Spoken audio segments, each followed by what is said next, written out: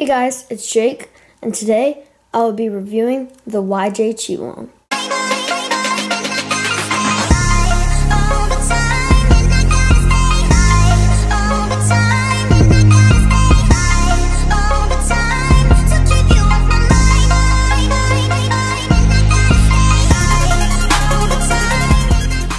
The JayCeeOh is very fast, yet it still has a slight, crispy, and smooth feel to it.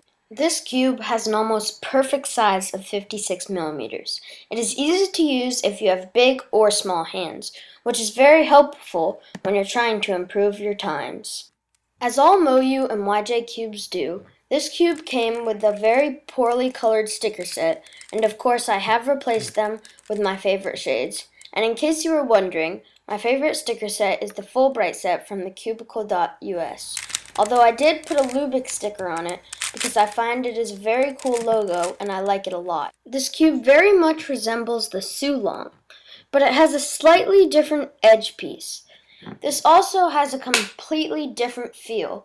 The chilong has a much softer and smoother feel, where the chilong has a much snappier and crunchy feel to it.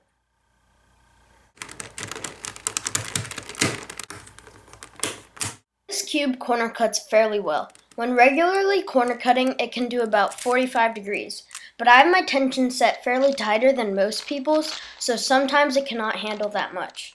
When reverse corner cutting, this cube can normally do about 3/4 of a piece.